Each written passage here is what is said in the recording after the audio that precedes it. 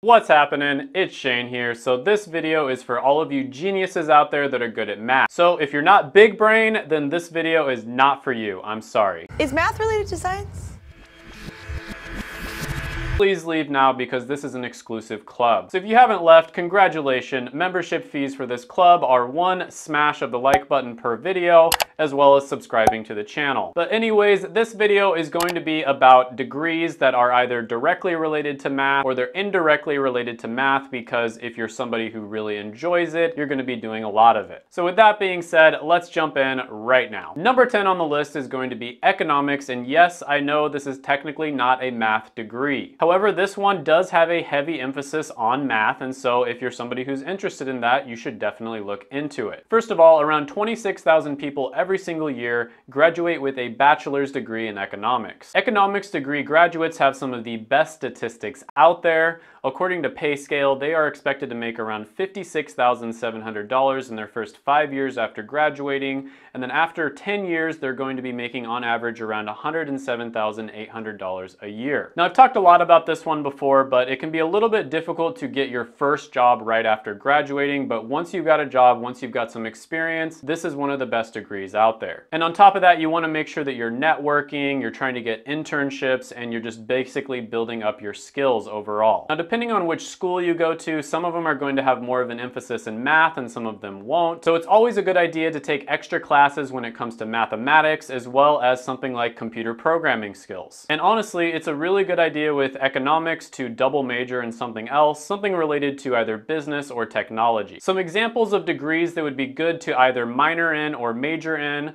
when it comes to an economics degree would be computer science, mathematics, and statistics. Now, there's a ton of different pathways that you can go with an economics degree, and many of them are going to be in the finance industry. So for instance, I'll just pick a random one. Financial manager might be a career path that you could look into. Financial managers make around $129,000 a year according to BLS. There's over 650,000 jobs available, and the job outlook is a very healthy 16%. Number 9 on the list is going to be accounting, and this is another degree where it's not necessarily math related, but you're going to end up doing a lot of math anyways, so if you're somebody who really loves to do math, you should definitely look into it. So accounting is technically a business degree, and about 49,000 people graduate every single year with a bachelor's in accounting. Now, after graduating with your accounting degree, you can expect to make around $51,000 a year in your first 4 to 5 years after college, and then after 10 years, the mid-career pay is somewhere around $88,000 a year. Now, very much like economics, accounting is another one where it's going to be extremely good for you if you combine it with other complementary skills. This could include taking extra classes, double majoring, or even just minoring in a different degree. Now, the great thing about accounting is there's no surprise what you're going to be able to do after you graduate. Accounting degrees become accountants, and there's a ton of jobs out there for accountants, a very established career. So it might not have some of the incredible numbers that some of the other ones on this list have, but there's a ton of jobs out there and it's a very stable career overall. Now, I made an entire video about this, but there is some whispers that accounting could potentially get outsourced and automated. And so I think if you go in this direction, you should really try to learn some kind of computer programming skills. I think accounting and computer science and programming skills make a really good combination. But as an example of a job that you might get with an accounting degree, accountants earn around $71,550 a year according to BLS. There's over 1.4 million jobs, and it's growing at 6%, which is just as fast as average. Number 8 on the list is going to be mathematics. Now, you might be surprised that this one is so high on the list. You might have thought it would have been top 3 or something like that. But honestly, all the ones on this list are pretty good, so even though it's not like,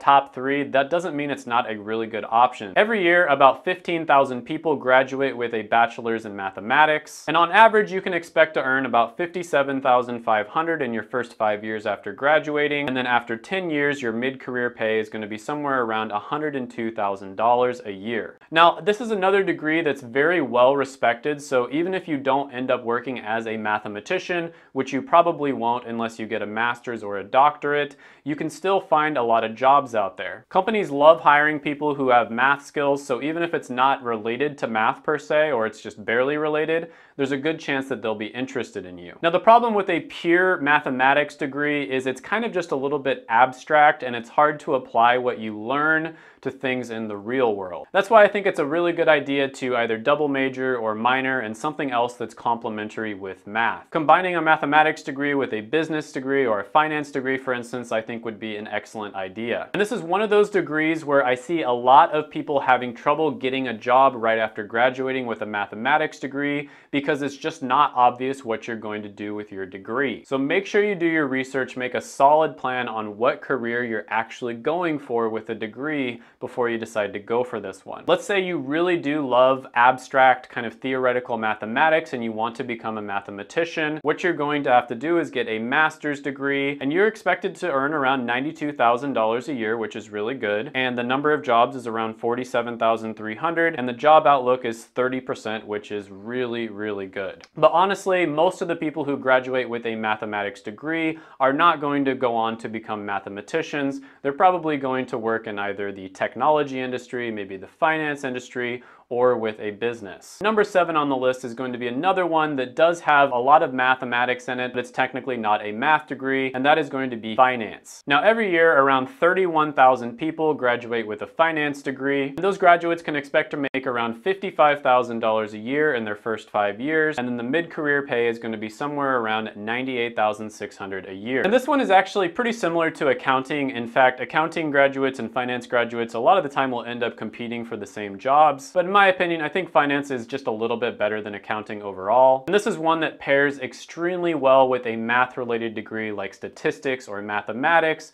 So if you're very interested in math, you should definitely consider doing both of these together. Now, there's honestly a ton of different career paths that you can go down with a finance degree, but I'll just kind of go over one of them, I guess, and that is going to be a financial analyst. Financial analysts make around $85,600 a year on average. There's over 329,000 jobs available, and it's growing at around 6%. Number 6 on the list is going to be aerospace studies or aerospace science. Now, this one is all about things that fly through the air like rockets, planes, jets, satellites, all sorts of things like that. And I have to say, this one is a little bit of a hidden gem because a lot of people don't even hear about it. Over 2,700 people graduate with this degree every single year, and this actually has some of the best statistics on the entire list. Graduates can expect to earn somewhere around $52,600 in their first 5 years after graduating, and there is a ton of room for growth because in mid-career pay, you're going to be making somewhere around $129,600 a year. And honestly, this is a pretty niche degree that a lot of people don't even look into, but if you're someone who loves airplanes, you're like obsessed with things that fly through the air, then you should definitely look into getting this degree. Now, the stats on this one are extremely good, but because of the fact that there's not that many degrees awarded every single year, it might be throwing off the data just a little bit. But overall, this might be a really good choice for you if you're someone who is good at math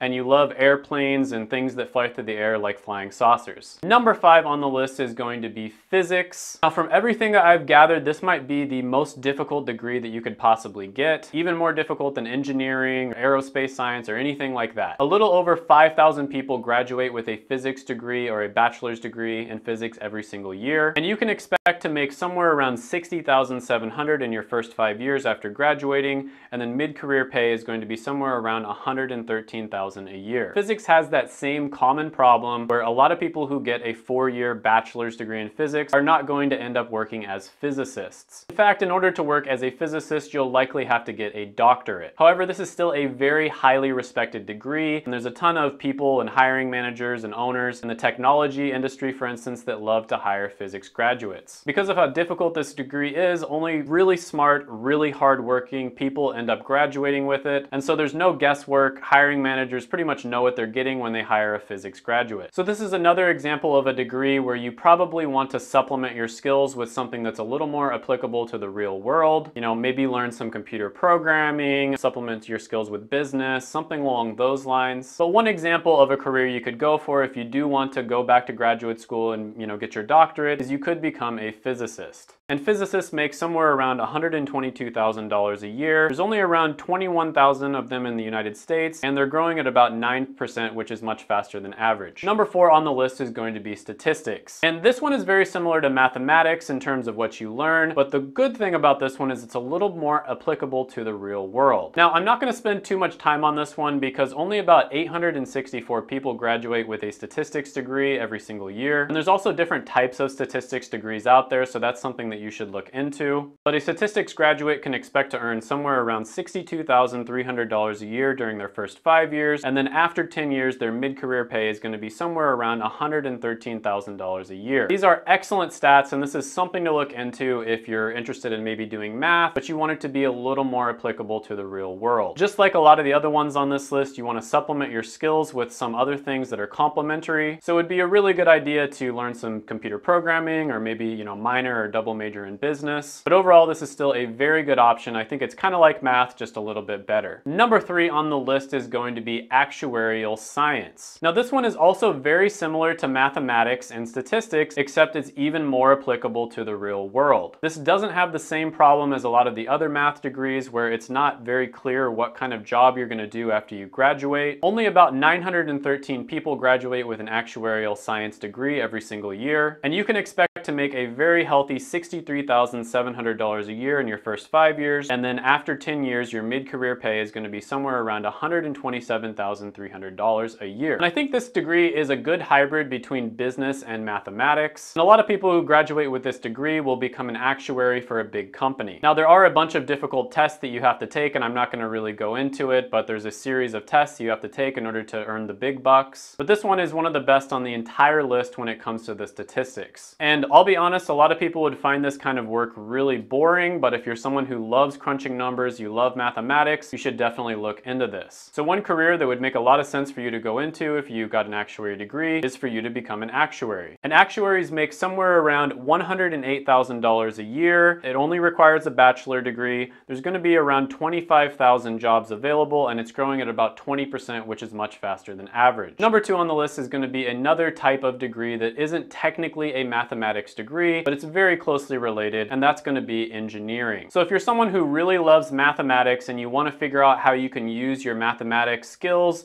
in order to translate and build things in real life, engineering might be something that you can look into. The great thing about engineering is it's very applicable to the real world. This is different compared to a lot of other mathematics degrees where the things you learn are a little bit abstract and it might be difficult for you to apply that to the real world. Now, if you look at the statistics for engineering degrees and just best degrees overall, when it comes to pay, engineering degrees just totally dominate the list. On top of that, if you look at the degrees that have created the most millionaires, engineering is number 1 on that list. Now, I admit I've made a video about this. Engineering is not quite as good as it used to be. I think this is because of overhype for the most part. Like, they basically just overhyped an engineering degree so much to the point that it has gotten a little bit oversaturated. But the thing is, when you graduate with an engineering degree, even if you don't go on to become an engineer, there's so many other job opportunities out there. Hiring managers love hiring engineers because they know what they're getting. They're getting somebody who's very smart and very hardworking. Now, one thing I always like to say about engineering is that it's extremely tough. They have a huge dropout rate. So that is something to keep in mind.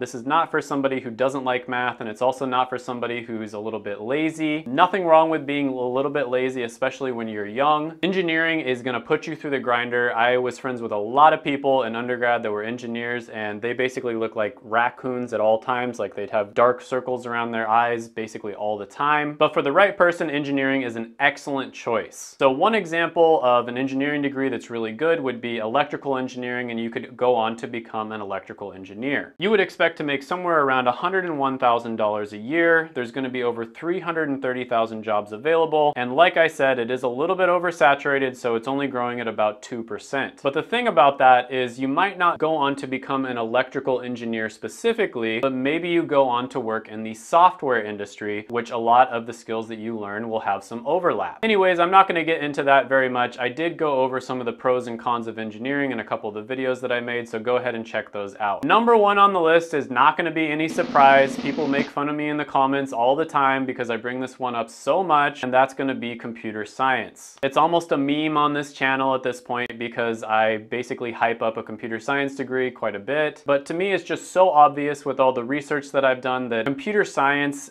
is going to teach you a skill set that is just going to be so valuable in the next 20 to 40 years. And to be honest with you guys, I'm practicing what I'm preaching. It's so obvious to me that this is a very valuable skill that I am trying to teach myself computer science right now. I'm actually thinking about doing a few projects that are related to computer science on this channel in the near future. And technically this one isn't a mathematics degree, it's technically a technology degree, but you have to learn so much math in order to be really good at computer science that it's basically a mathematics degree as well. This is also a degree that pairs extremely well with pretty much any other degree on this list, so that's something that you should look into. And there's so many different career paths that you can go down with a computer science degree. One example, of course, would be a software developer where you're going to make around $105,000 a year. There's over 1.3 million jobs available, and it's growing at 21%, which is much, much faster than average, especially for a career where there's already 1.3 million jobs. There's also a ton of other random career paths that you can go down, such as computer network architect. And in this one, you're going to expect to make around $112,000 a year. There's 159,000 jobs available, and it's growing at about 5%. I think you guys get the idea. I'm not going to blast you with how good a computer science degree is. If you've watched my channel,